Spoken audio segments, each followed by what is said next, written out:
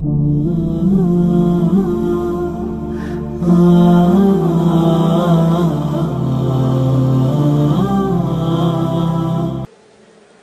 we have a non-Muslim question? Okay. Non-Muslim sister would like to ask a question. Yes, I'm a non-Muslim. Yes, sister, most welcome. Okay. My name is Anastasya. I'm a Christian. I believe there is one God. To be exact, I believe in Abraham's God. As I know, Abraham's God is the same as in Catholic, Islam, and also Jews. For me, the difference between these religions is about the prophet, the main prophet. So, why do I have to choose one amongst these four? MashaAllah, sister asked a very good question. She said that she believes in one God, the God of Prophet Abraham. And which prophet should she choose? Because God of Abraham was the God of everyone. God of Moses is the God of Jews. The God of Jesus Christ, peace be upon him, is the God of Christians. And the God of Muhammad is the God of Muslims. Correct, sister? This is what you believe. Yeah. Now, sister, I'll give you a solution which will satisfy all.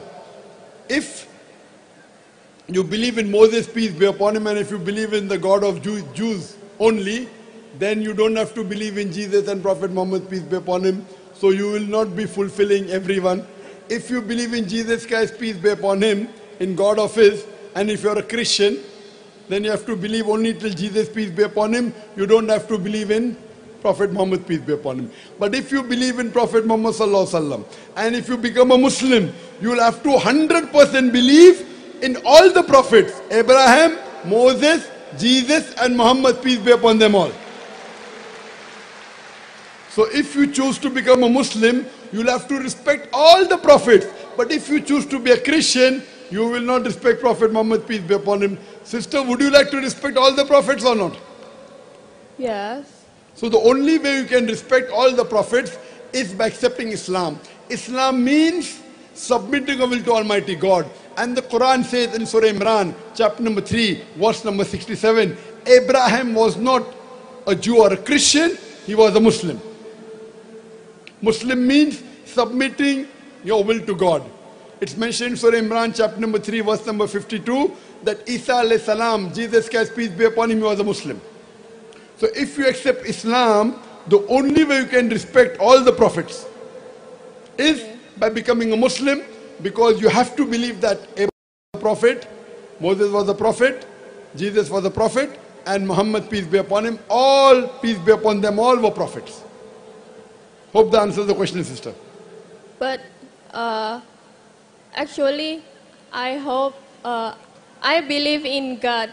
But why to be a Muslim, the Shahada includes Muhammad in it? Very good question. Because if you only believe in God, there are various explanations of God.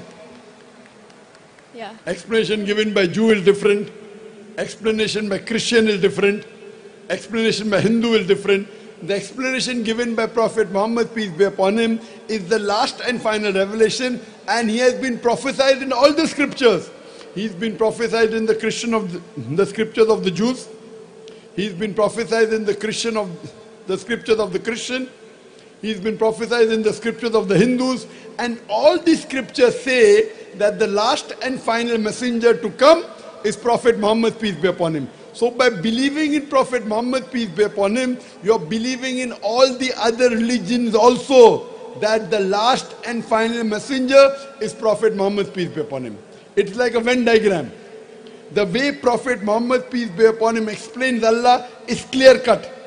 Okay. Like though the Bible is very clear, God is one, but the Christians now believe in Trinity. Correct?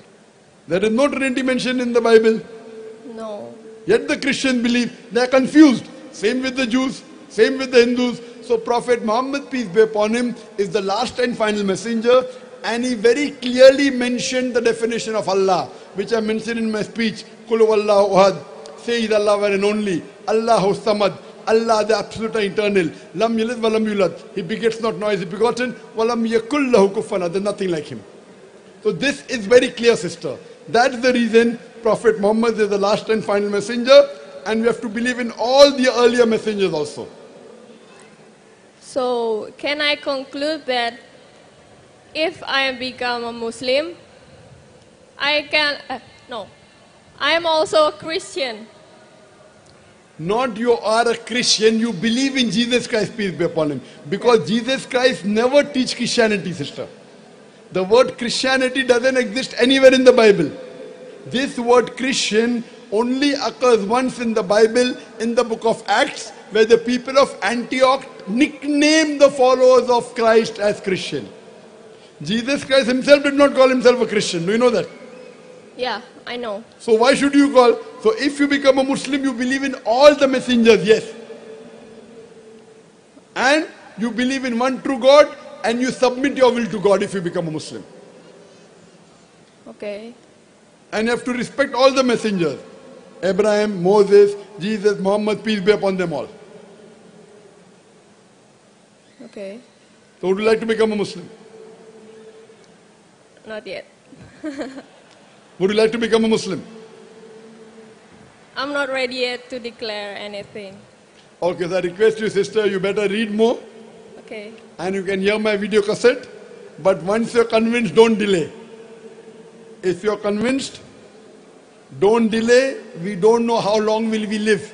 Okay. But get convinced and then accept. Don't accept without convincing. Okay. Without getting convinced.